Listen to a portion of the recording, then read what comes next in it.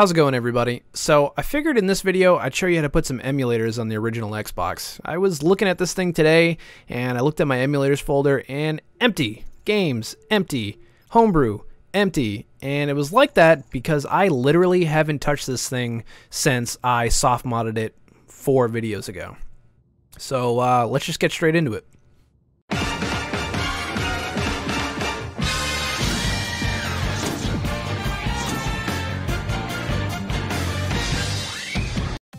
So the first thing that we're going to do is we're going to open up Google Chrome and we're going to type in emulators for the original Xbox. You can see I already have it searched because I know my shit. To enter. And you'll see the first site here is xbmcxbox.blogspot.com. We're going to go ahead and click that. And this is pretty much going to give you a list of every emulator you can think of for the original Xbox. So I'm going to go ahead and download just a select few.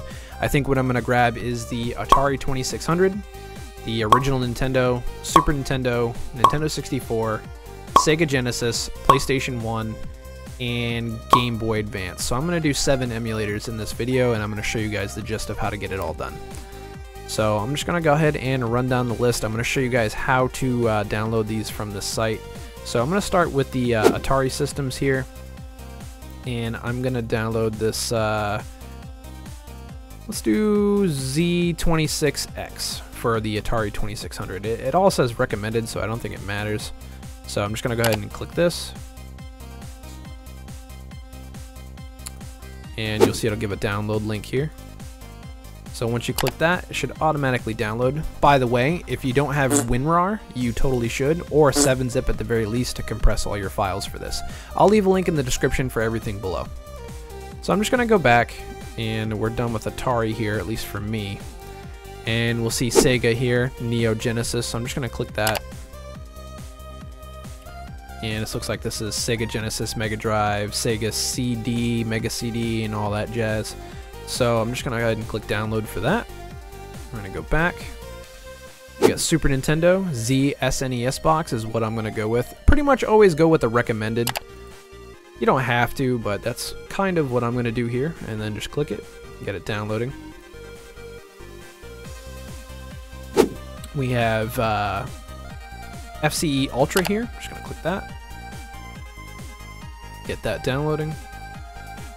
And that is for the original Nintendo, obviously. Portable gaming systems, we got the X-Boy Advance. This is the Game Boy Color / Game Boy Advanced emulator. So same thing. It's pretty much going to be the same thing for all of this.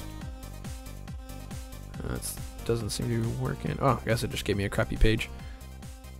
Right, and that one's done. What else? N64, we have Surreal 64 here, so I'm just gonna download that.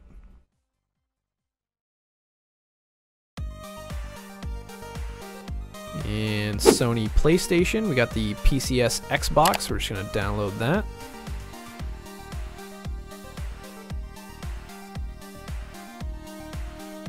And I think that's it. That's 7. 1, 2, 3, 4, 5, 6. Yep, that's 7.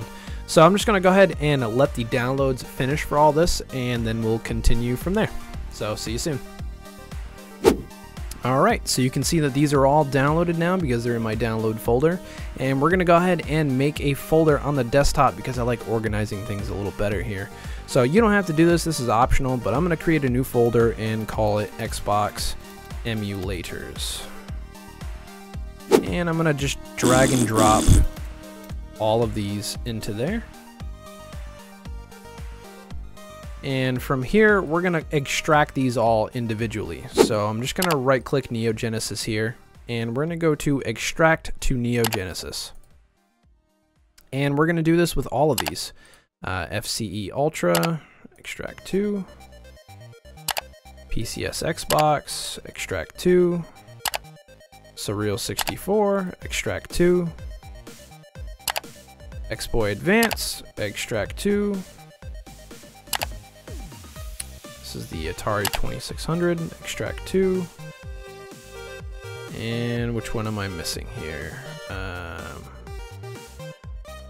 think it's this one, ZSNE Xbox. So now that we have these all extracted, we're pretty much ready to go ahead and put these into the Xbox. So things that you're going to need before we start, once again, I'll leave a link for everything in the description below, but you're going to need a file transfer program.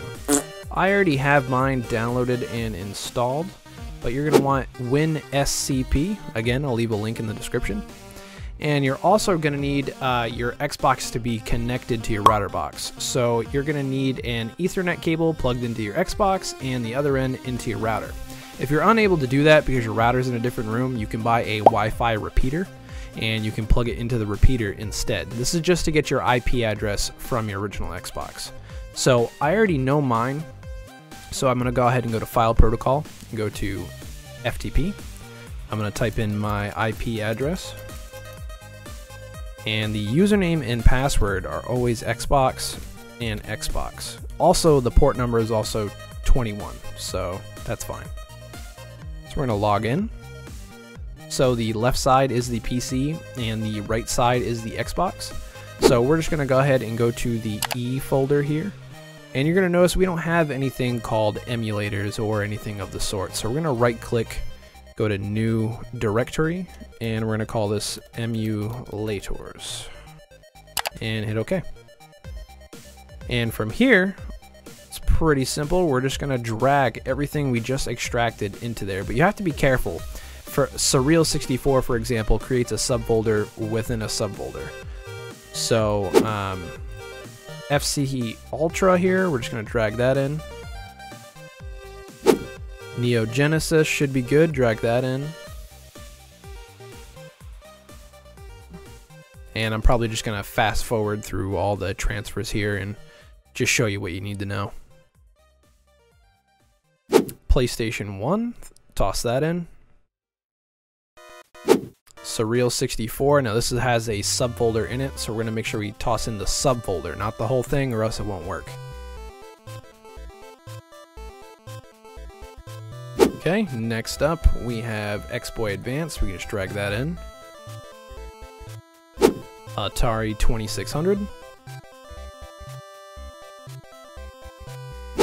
And lastly, Z SNES box, which has a subfolder in it. So once again, drag the subfolder in, not the whole folder itself, or it won't work. Alright, so congratulations, we have the emulators on the consoles, but we're not done yet, so we have to add the ROMs still. So each of these is kind of the same, kind of different, but I'll go through the main ones with you. So FCE Ultra, you need the ROMs to be extracted. PlayStation 1 obviously aren't ROMs, they're ISOs, but you'll need a .bin and .q file. Everything else, you can leave the ROMs in the RAR or zip file, but I'll show you how to do the first three. So we'll start with FCE Ultra, which is NES. You're going to navigate to the NES ROMs folder. And it even says put ROMs here. So just give me 1 second, I'm going to grab a ROM. Okay, so you can see I went with the ROM Karate Champ. So I'm going to kind of right click it and go to extract to Karate Champ. And I'm going to open it, and you're going to see I have all these different revisions. I'm just going to go with the main revision here. This may be different depending on what game you're choosing, but I'm going to go with this one here and drag that in. Now I'm not going to put in hundreds of thousands of games because I'm just trying to make this a nice simple video, so I'm going to do one game per emulator, and then at the very end of the video I'll test a few. So let's go ahead and back out. We're all set with NES, and we'll do Neo Genesis next. So Neo Genesis, we're going to go to SGen ROMs, and we're going to go ahead and toss in a ROM in the RAR format into this one, so just give me 1 second. So for this one, I went with Michael Jackson's Moonwalker because, you know, why not? Game's badass. And we're going to back out, and we're done with Genesis.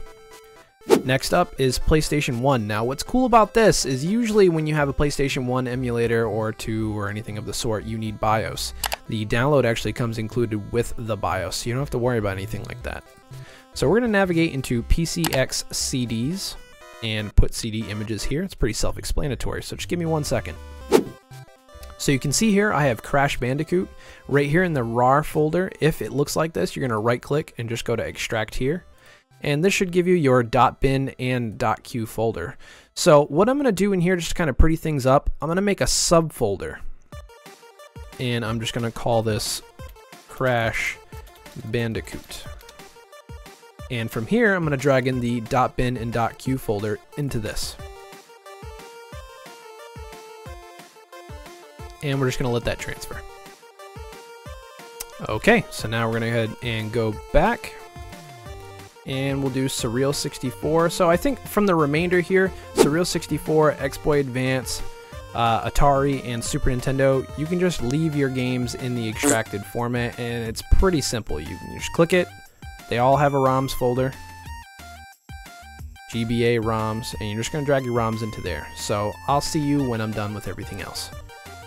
Alright, so I have my ROMs all set and ready to go inside of these, so we're just going to go ahead and close down the program and then head back over to the Xbox. So just go to Session, Close Session, and then you can exit out of all this, and I'll meet you on the console. And now we'll let this load up and watch this sweet intro. I remember watching this as a kid and just being like, whoa. And now, once the dashboard shows up here, we're going to go ahead and go to Emulators. And you'll see everything we did is here. So I think I'm going to just play the main three that people are going to have their bugaboos with. And the first one will be the PlayStation 1 emulator. So let's go ahead and start that up. That's PCS Xbox. And once you're here, you're going to go to Select Game. And you're going to see I have Crash Bandicoot right here. And inside of it is the .q and the .bin file. It doesn't matter which one you click to my knowledge, so I'm just going to go with the .bin. And I'm not going to play this for too long because I don't want this video to take forever, so I'll just play maybe a minute, if that, just to make sure everything's running right. But so far, just listening to the sound here of the game, everything seems to be running fine.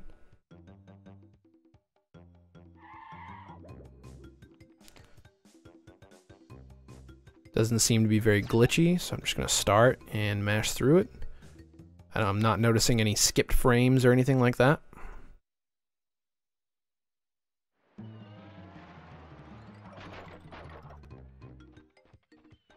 So, no, this is actually running pretty great. No problems so far. Oh! Until I died, but that's alright, you guys got the gist of it. It is up and running. So if you want to navigate back to the dashboard, there is a shortcut on the controller. You can hit the left trigger, right trigger, back button, and black button. This will do a soft reset on the console and take you back to the dashboard. Now from here, we're going to go back to Emulators, and we're going to open up Surreal 64, which is obviously Nintendo 64. And the reason I'm showing you this one is because a lot of people have problems with the plugins or just don't flat out understand them. So I have Super Smash Bros. In here, and you can see we have a whole bunch of menus here, each with their own individual plugins. So I'm just going to pick a random one. We'll go to PJ6414. And you'll see we have all these plugins here. So each plugin does have a difference. You have to play around with it to really understand what works best with which game. So I'm just going to show you the difference, and I'll show you two different plugins. So we'll start with Rice 6.11 for Super Smash here and let this load up.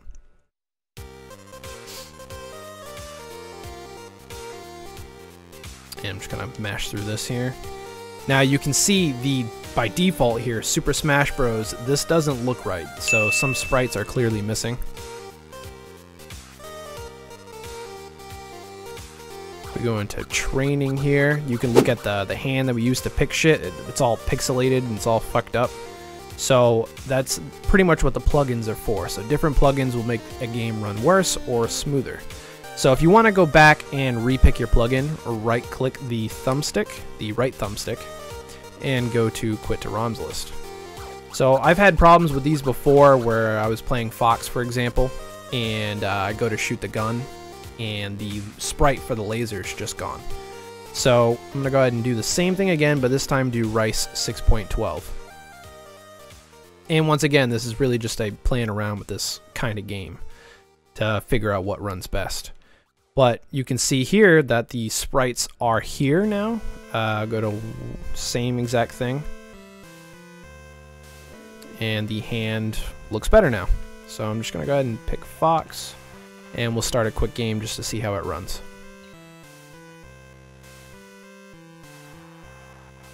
So it seems like it is skipping frames a little bit now. It's not too bad. It doesn't seem very often. I know you saw that with that kick though. It was very slow-mo. But overall, it's not terrible, but you get the gist of it. You just kind of got to play around with it to get it working right. So on to the next one. So I'm going to go ahead and go back to the dashboard. And the very last one that we're going to try here is going to be Exploit Advance. And the reason is, by default, 9 times out of 10, you're going to run into problems saving your games because there's going to be an error code. I forget what the error code says, but it has to do with the ability to save the games. It's actually a pretty sweet intro over here. Whoa, that's loud. Let's turn that down.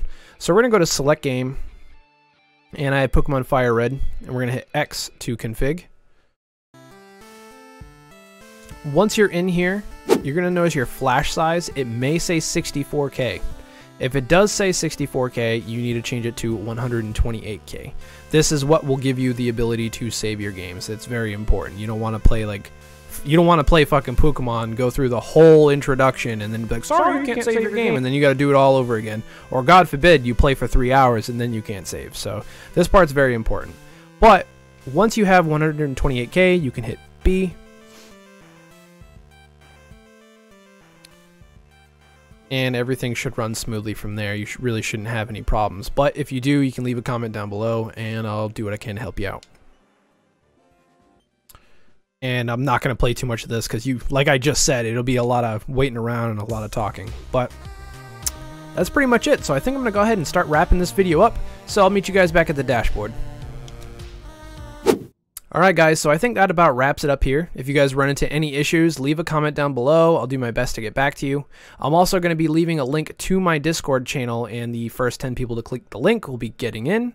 I'll be doing this hopefully with every video, letting people in a little bit at a time. I'm just trying to get things a little organized and situated. But if you like my content that I'm putting out and you want me to put out something similar, or if you have a recommendation, leave a comment down below, drop a like, maybe a subscribe, and I'll catch you guys later. Adios.